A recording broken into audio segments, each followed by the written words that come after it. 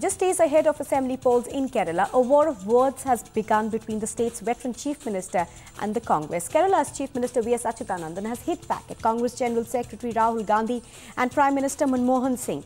Calling Rahul Gandhi an Amul baby, Achuthanandan said that he was campaigning in Kerala for babies.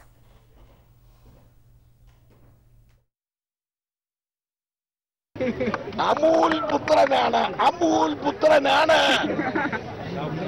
Sonia Gandhi, Abrade Mon, Rahul Gandhi, and Jan Prate, Chiparenda, Adehemi Pol, Congress in the Stana Tigalai, Kore, Amul Putran Mare, Iraki.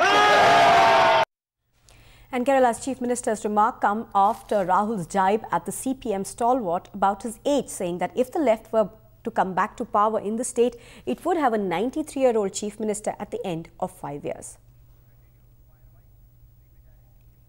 And Achuthanandan also attacked the Prime Minister for criticising left rule and said that the Prime Minister should not have talked with the hangover of a former IMF officer, and that his claims of central government support to Kerala sounded like US claims of providing food to school children in India.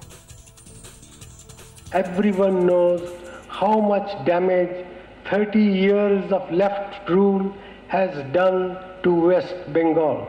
You must not let the left parties cause more damage to the interests and development of Kerala.